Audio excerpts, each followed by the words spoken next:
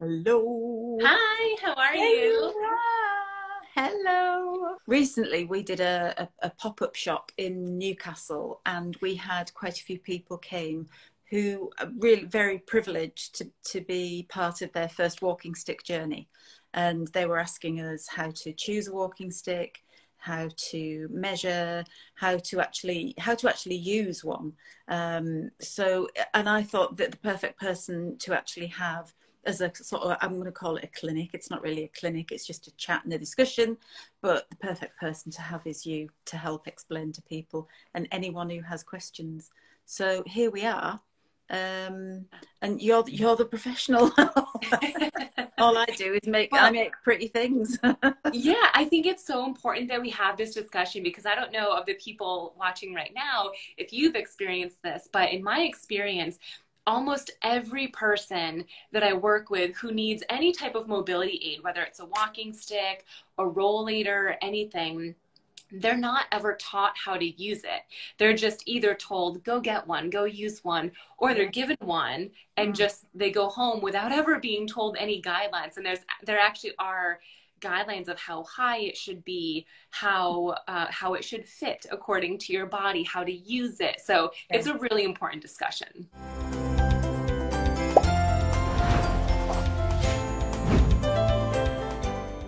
And it's for safety and it's for comfort and it's for Yeah. your future health, isn't it? So it's all got to be taken into consideration when you start to use them, or if you feel you're using one but you feel there's something not quite fitting right about it.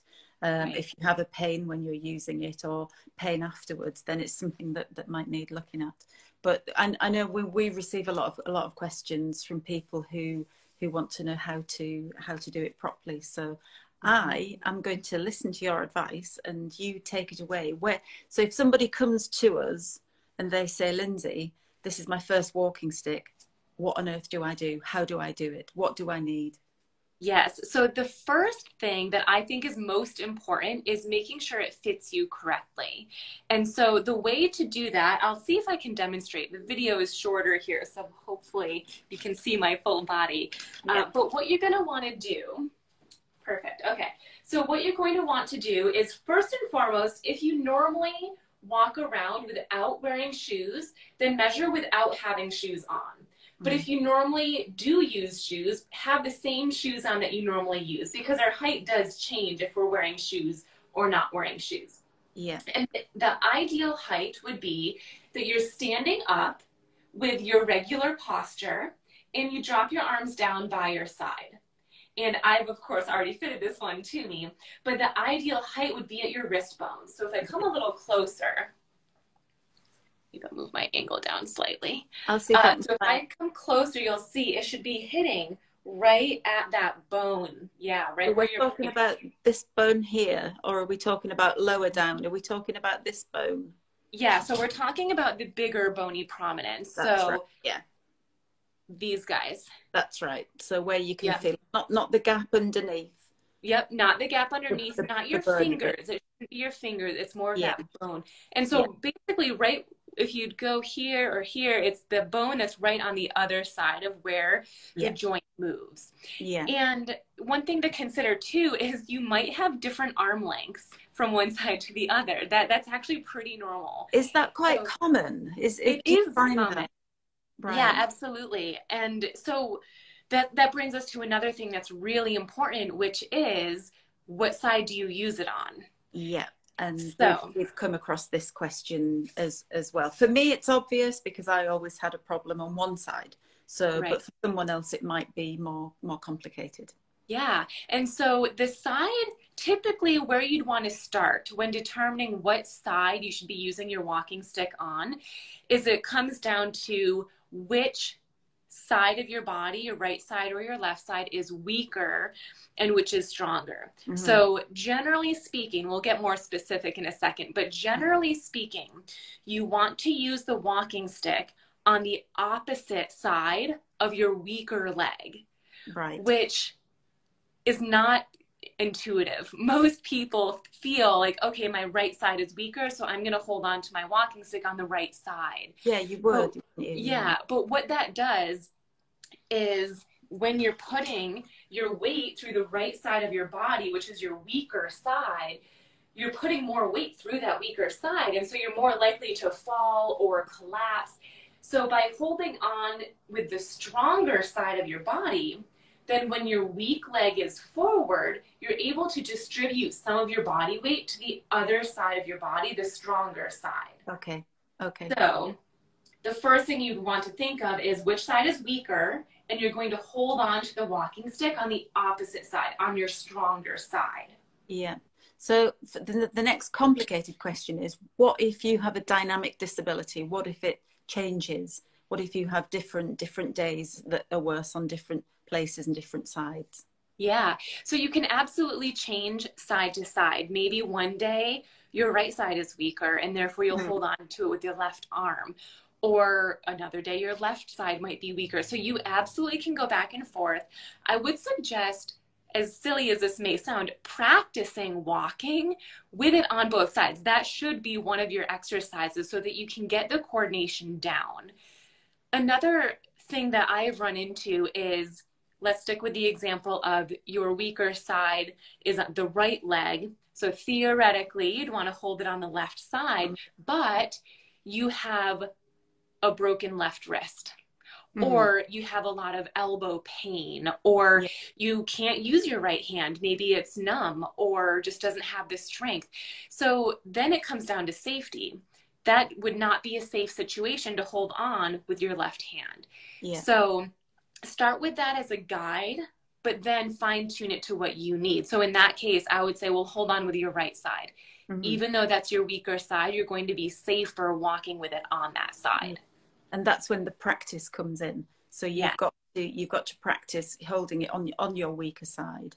Yes. And then when maybe if your disability changes another time, you can go back to using it on the left, on the correct. I'm always loath to say that there's a correct way to do it, because the way you do it that's safe for you is kind of the right way. Is that the correct way to think about it? Yes, absolutely. Because if you think of like the textbook correct way, that's not going to be correct or safe for every single person. Yeah. So yeah, and I think it's an important concept to understand, because your body might change. What's correct for you today might not be correct for you a year from now, or vice versa. Last year, what was correct for you might be different than today. So it's important to continue analyzing different approaches. For example, the height. We reviewed that it should be at these bones on our wrists. However, if you've been using a different walking stick for years and years and years that was taller than that, then lowering it to that might be unsafe for you. You might not like it at all and it makes you feel unstable. Or vice versa. If it was lower and we're saying, okay, raise it to here. If you feel unstable, don't do that either. So you got to take your body into consideration with all of these. And if you're advised or you feel like you want to make changes, are you better making them in really small increments and not making any big changes or multiple changes together? So changing the side and changing the height, just doing small changes. And I don't think it necessarily matters which one you choose. If you can decide to change the height first and just see how that feels, or keep the height the same, but you decide to maybe change the handle or change the walking strategy that you're using, or any of the other topics or areas that you can change or adjust. What if you're like me and you're kind of mid-50s, older, and you're starting to shrink a little? Because I'm shrinking. My mum, bless her heart, it's her birthday today. Happy birthday, Mum, if you're watching. Happy birthday. Yeah, and she won't mind me saying this, but she's very small and she's shrunk. So what if you're aging like me and you're starting to shrink? That needs to be looked at as well, doesn't it?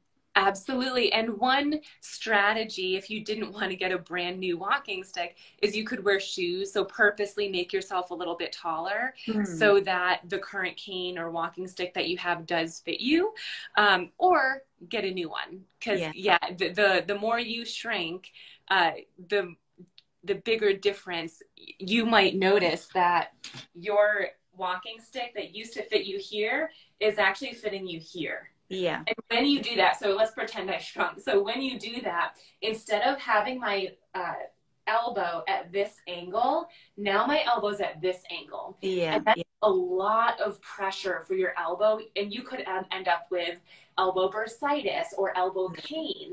And then if you have bursitis or pain, you're not going to be able to use the walking stick on that side because it's going to hurt too much to put weight through it. So that's right. It's important to make sure it fits you correctly. Yeah, absolutely. And then somebody just said, oh, you can cut it, which I suppose you can cut most metal canes, or certainly our canes you can cut, and even crutches, I guess you can cut crutches if they turn out in the wrong height.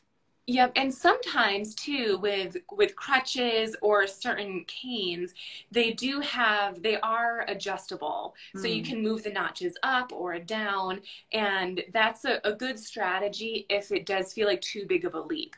I've had some clients before where instead of touching here, they were up here, and it was too big of a leap for them to automatically go down here, or vice versa. It was down at their fingertips and they had to come up here. So we used incremental adjustments to get up to the appropriate height.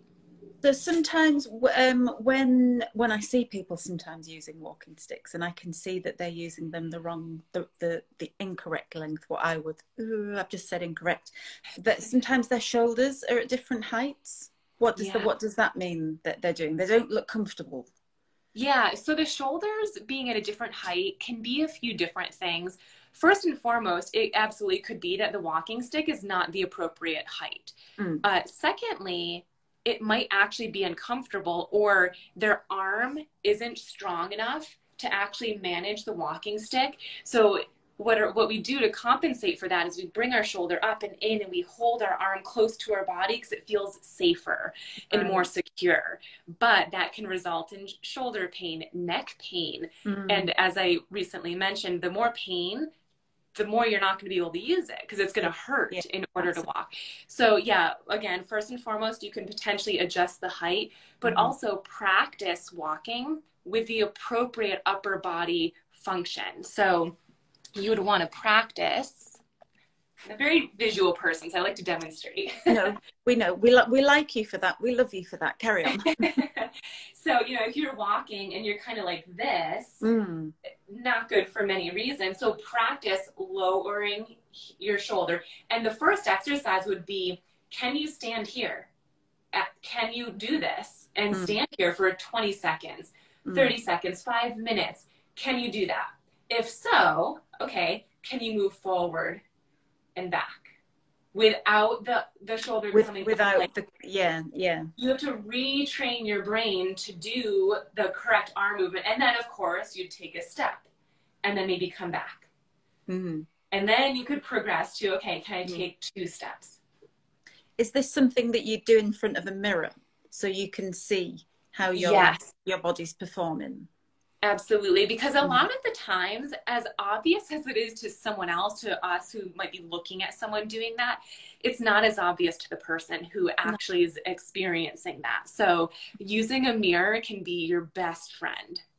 Because when you're... No, go on, sorry. I was going to say another thing too, this doesn't always happen, but if you're doing this, you might also be leaning this way or this way.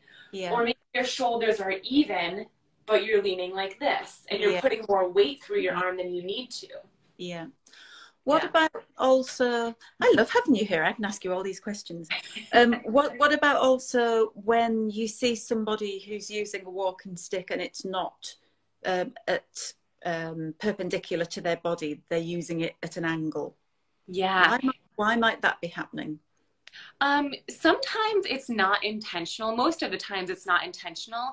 If you think about our arm swing, when we throw our arm forward, it's at an angle. We don't keep our arm down by our side the whole time that we're walking. So oftentimes we just throw our arm forward and it just lands like that. Wherever it lands, So it's important to, again, retrain your brain that when you put the walking stick down, you want it to be flat. Yeah. It might be easier too. It does require more control to put it down flat versus forward. Mm. So you'd want to make sure to train, again, practicing putting the bottom of it down so that you're using the full surface. You're more likely to slip or trip if it is on its side. And that brings me to actually one of my favorite things about your walking sticks. It's the tips. The tips. Yeah. It's important, isn't it, that hits the ground at the right, Yes. at the right shape. Yeah, the grooves that you have are so strong and sturdy compared to other cane or walking tips that I've seen. And so the tip is really, really important. And if you are someone who lands with it at the wrong angle, like maybe you strike down here, this is going to wear out faster, and that could result in a fall or tripping. So I often suggest looking at the tips at least quarterly, whether cobblestone, stone, you know, whatever surface we're using it on, it can wear them out. So look at them and make sure that they are still defined grooves. You can do that with your shoes as well, can't you? You can tell whether you walk, because I used to walk terribly. I used to walk, and my shoes always used to wear on the outside. So that was how I was finding my balance when I walked. Yes. Yeah. Yeah. Shoes. I love looking at shoes. It can tell you so much about someone without ever seeing them walk, just based on where the grooves are, where they're wearing out. It's a good strategy. Yeah. We're getting lots of questions about handles and the different shapes of handles and what's kind of less appropriate for certain conditions and what's more comfortable, and what the different shapes mean. So you take it. Yeah, so I really love this handle. However, what I have found from most of my clients when I work with them in person is that it's really just a matter of what's comfortable for you and your hand, depending on how big or small your hand is. If you have arthritis, something like this that's flat on top might be more uncomfortable, whereas the more rounded ones might feel better because it's a more natural curve. But everyone is different. So my best recommendation is to go to a local store near you. Sometimes here you can go to a convenience store and find walking sticks or canes there that have different tops.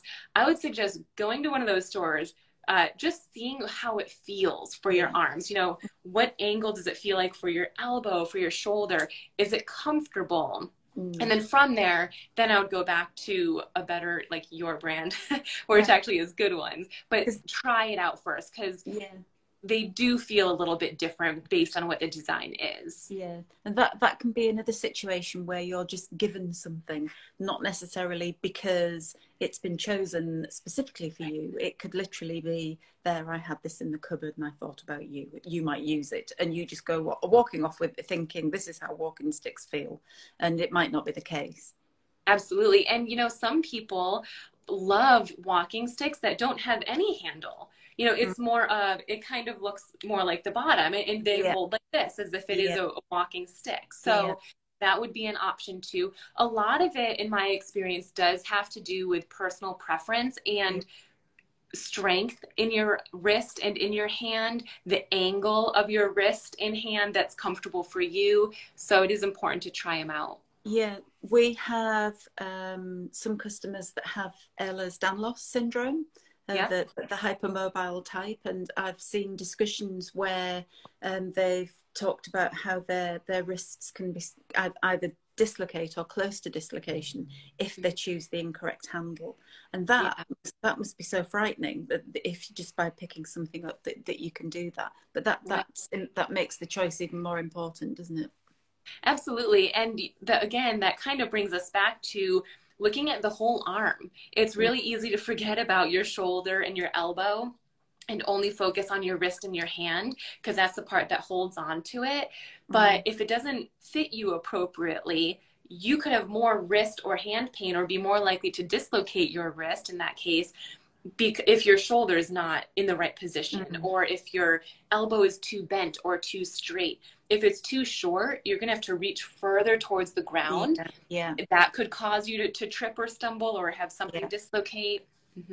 Yeah. So what about people who change for from one aid to another for different days because they do have a dynamic condition?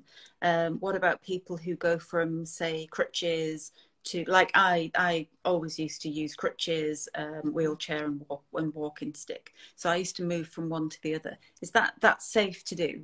That's okay. Absolutely. Yes. I'm a huge advocate for having as many different mobility aids as possible, because there might be days where a walking stick is exactly what you need. There might be other days where it's so fatiguing for you to use that you don't even go out because you're too tired. But if you were to have a rollator or a four-wheeled walker or any type of more stable mobility aid, then you would. And in my opinion, it's all about being independent. And so if using a rollator one day allows you to be independent, and then a different day using a walking stick, maybe a different day you don't use anything, you know, get as much as you can so you have more tools to help you stay independent. Yeah, it's whatever you need to make you function at how you need to function on that particular day, isn't it? Yes. Yeah. And I know we do have a lot of people who say they're coming from crutches onto walking sticks or a walking stick, and I'm always really nervous to advise them on that, because I know with crutches you do put a lot more of your body weight through them, don't you? The walking stick is meant as a balance, so then they would have to decide where their balance situation is then. Yeah, and that's a really good point, because it depends why they were using crutches in the first place. If it was because of an injury and they weren't supposed to put any weight through one leg or very little weight through one leg, then yes, you need to put a lot of your body weight through the crutches. However, if we're talking just about general mobility due to weakness, not necessarily an injury where you're not supposed to put weight through it, you should, no matter what mobility aid you're using, you should only be putting no more than 50% of your body weight through the mobility aid. That's even a lot, because the more you have through the mobility aid, the more body weight through the mobility aid, the more likely you are to trip or fall if that mobility aid moves. Additionally, the more likely you are to get shoulder pain, elbow pain, wrist pain, because you're putting, our arms were not meant to bear that much weight. No, they weren't. No. So how do you know when you're putting 50% of your body weight through your aid? Yeah, I wish that someone would invent a body weight scale, but that's the size of something that would fit in your palm. How great would that be? So that's what you've got to do then. Yeah, right. So it is challenging to figure out how much body weight you're putting through your upper body. What I typically recommend is to stand comfortably with your mobility aid and ask yourself, what percentage of my body weight do I think is through my arms? And you can usually tell, like if I have a lot of weight and I can tell my weight's on my toes, not on my heels, I can feel like 80% of my body weight now is through my arm. So once you figure out, generally, it does not need to be exact, but if you feel like, oh my gosh, yeah, I have a lot of weight through my arm right now, practice as an exercise taking weight off of it. So if I'm starting with 70% weight through my arm, I'm going to try to practice only putting 60% of my weight through the arm. Yeah. And then once I get better at that, 50, and then 40, and then eventually it's there to support you. You can keep it there, but it's minimal weight through your arm. And that's true if it's a walking stick, if it's a rollator, any mobility aid. If you are putting a lot of body weight through it, you have to work on balance, and you have to work on holding that mobility aid and taking weight off of it. So there's so many ways to do it wrong, isn't there? There's so many ways to do it so that you are putting yourself in danger. So actually finding out about it is really important. So where's the first stop that someone should make if they want to talk to somebody, apart from trying to join in something like this? Where's the first place that they should look for advice? Yeah, the first place, I'm a huge advocate for in-person care. So if you do have a physiotherapist or a physical therapist that you can see in person to help them evaluate the way that you're walking, because and it depends on what your goals are. But as we've been discussing, there's so many ways just with this one device, how it can be tweaked for you specifically. So even if it's just one appointment to have someone look at the way that you walk, help determine what height you would need, or you know, what handle might be best for you. So you could reach out to a physiotherapist, or you could also reach out to a clinic that has prosthetics or ankle foot orthoses. They are also really great people to evaluate your walking. And so that would be another resource for in-person work that you could do. Yeah. And if you live alone, it can be a little bit more challenging to measure.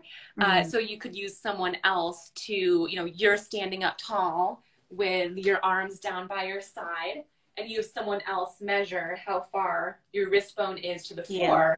Yeah. But if it's just you and you already have a mobility aid, you can do it. It's a little bit trickier, but you can see, okay, bang it here. Do you feel it? Yeah. Okay, your wrist bone. It's not the wrist bones. Yeah. Yeah. So you can do it by yourself as well. Yeah. So sometimes we have people that say, how do I know I need a mobility aid? And that whichever mobility aid they're thinking about, whether it's crutches, a rollator, a walking stick, whatever. How do I know that I need one? There's lots and lots of different ways. The first way that I always like to point out is if you find that you are walking less or isolating yourself or not going out to do the things that you used to do because it's too fatiguing, or you lose your balance, or it's frustrating for any reason. If you are isolating yourself, that is a huge reason to get a mobility aid so that you can participate in life, go out and do the things that you want to do. Yeah. So that would be one thing. Another thing would be if you are tripping more or losing your balance more, and this can be tricky because so often I will be working with a client in person, and it's our very first day working together. And I always like to walk behind them so that I can evaluate their walking.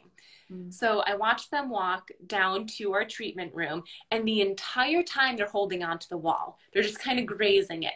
Yeah. But we sit down in the treatment room and I ask them, do you ever touch walls or furniture as you're walking? And they'll say, no, I never do that.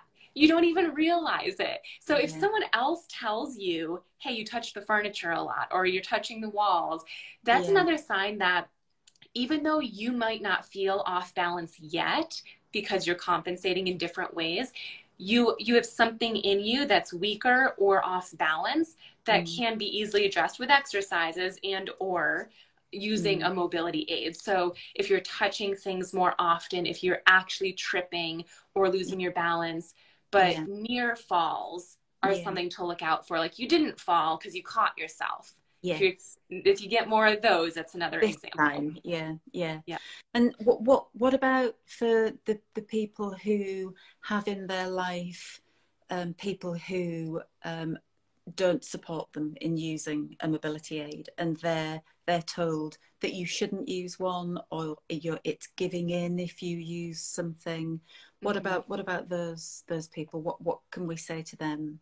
Yeah, and I actually work with some of those people because they feel that themselves. Like they feel that they're giving in if they're resorting to using a mobility aid. And the best thing that I can think of is to reassure yourself or that person who is making you feel that way, that using this helps you stay mobile, helps you stay in society, because without using it, you wouldn't be able to go out safely. No, the world gets smaller, doesn't it? And you feel that, and you feel a bit diminished yourself. Yeah, absolutely. And the more diminished you feel, it's a downward spiral. If you're not going out of your home or even walking as much in your home because your mobility is a little off, you're going to get weaker. Your balance is going to get worse. It's a downward spiral. So as soon as you notice that something is a little off, I am a huge advocate for right away exercise and mobility aid if and when you need it. Yeah, absolutely. And it's a shame that there is such still a stigma surrounding using a mobility aid, whichever aid it is, again, whether it's a wheelchair, rollator. I mean, we're not talking about particularly walking sticks, we're talking about any mobility aids. the stigma surrounding them. What I mean, I try and tell people my story with my journey with mobility aids as a younger sort of person, and it is a big journey to go on, and it is a hurdle to get over. It does take a lot of confidence away from you, but then the confidence comes back in spades full, because you're part of the world again. That's how I felt. Yeah.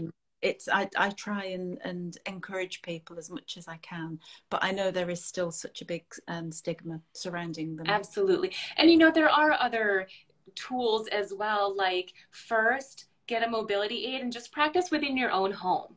Get really comfortable walking in your home with a mobility aid, and then maybe you'll feel more comfortable using it outside or in public. And this is where your company comes into play too, because look how awesome these are.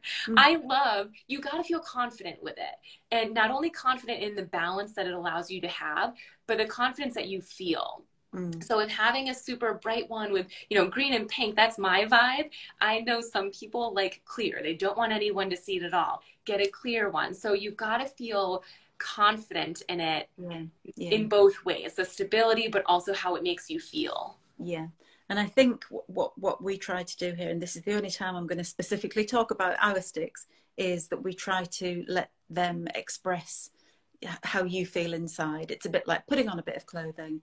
It says a bit about you, and if you want to be bright, that's what it says. And I've found that really, really helpful for me. It's an extension of me, and it says a bit about my personality.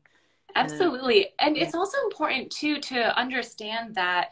So I mostly work with people who have multiple sclerosis, but regardless, using a mobility aid is not a downward spiral. It doesn't mean that if you're using a walking stick this year, then next year you're going to need two, and then next year you're going to need a wheelchair. Our minds play tricks on us. That's usually the first thing we think of, but that's not the case. And what I talk to my clients a lot about is using a mobility aid now might actually mean that you don't need to use it all the time a year from now. Do your exercises, strengthen, and you can actually get stronger because you're using a mobility aid. So that's something to keep in mind too. Yeah, so it's actually, it can be the opposite. The myth is you start using one, you're just going to go downhill. But the actual reality can be, it will help you. And that's something that you can say to anyone that you've got in your life that isn't supportive of you using a mobility aid. And we do come across that. Absolutely. This is what I love about this platform. Everybody's so encouraging and warm to each other, and there's a lot of support. And I think that's also important, isn't it, to try and speak to other people that are in the same sort of situation as you, so you're not alone. Is that a good idea as well, to reach out and try and speak to other people? Yeah. Oh my gosh, absolutely. And it can be a little tricky because, some people aren't going to have the same mindset as you, and it might not be a good fit mentally if someone is more focused on the downward spiral. There's so many people who might not ever meet you in person, but they're so supportive of you and they can share their experience. I'm a huge fan of support groups, accountability partners, because it can really help pull you out of the dumps, especially on those days where even if you're normally a positive person, you're going to have those days where you're just feeling down and discouraged. So to have someone to help pull you back up can be so, so beneficial. Yeah, exactly. And I certainly have thought that this is a strange place to find that kind of support. When I first sort of joined Instagram, and I joined not as a business, I just joined as Lyndsay, and it was a strange place to find that support. But it is big, it's huge, and I love this community for that. Yeah, absolutely. It's crazy. The coolest thing I find about Instagram and social media in general is how you can really build true friendships from never having met someone in person. And I have one of my bridesmaids for my wedding was someone I met on Instagram years and years ago. Yeah, we've met, we live about 2 hours away, but you can really become so close with people, and especially if you have something in common like mobility issues or you can help each other out. So I love that you can develop close friendships, but also you're in the UK. I'm over in the States. I Like, know. we can just meet so many people that we wouldn't Yeah. have otherwise normally met. Yeah, no, I love it. I really, really do. Well, I mean, this is how I've met you, and when we've become great friends. I've made some great friends on here, and people who are a lot younger than me that I may have not ever been in a life situation where I might have met them. So it's a great. It covers all sorts of different. I don't know what to call them. Different types of people that you wouldn't normally. Not normally meet. This was something that I really wanted to do because I'm conscious that I make pretty things. I'm not a doctor. I'm not an expert. I've done it, but that does not make me an expert. And I've never professed to be an expert. So it was really important to me to have you to do this together, to give the advice that you're receiving from a professional. I'm so glad that you asked me, because again, very few people, 5% or less of the people that I work with that have been given a walking stick or any mobility aid or suggested to use one were ever taught how to use one. And so it's such an important conversation. So I'm glad you thought of it and invited me to talk to you. I mean, it prompted me because at the recent pop-up shop that we did in Newcastle, we had, I can count them on one hand, but the people that came in and said, this is my first walking stick, I don't know how to use it. And I thought, I can advise you on what I know, but I'm not a medical professional. They didn't know where to go to get to get the advice. People were saying they'd been into a chemist and picked a walking stick up in a pharmacy and said to the assistant, will this be all right for me? And they say, well, I don't know. Right. And probably quite right, they should say they don't know instead of trying to carry on and give advice. So this was really really important, and we can do this again.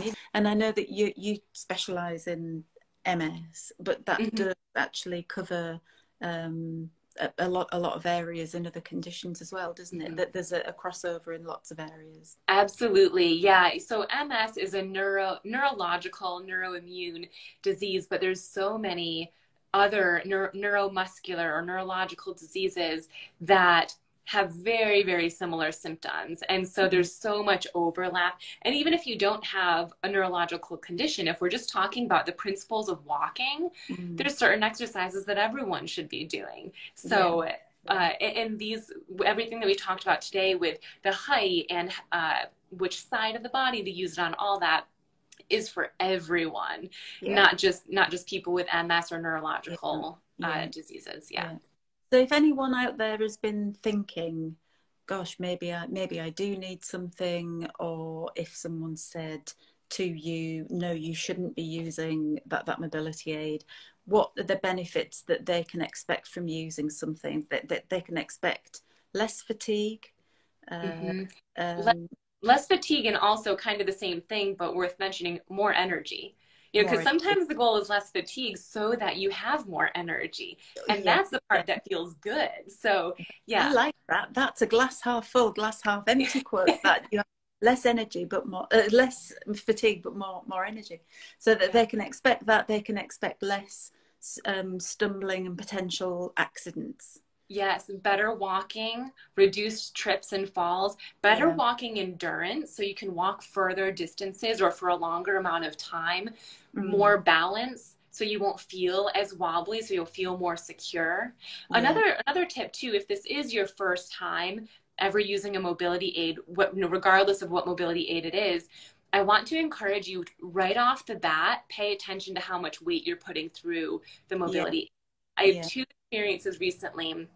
One was my dad, who had to get toe surgery, and so he couldn't put any weight through one of his feet.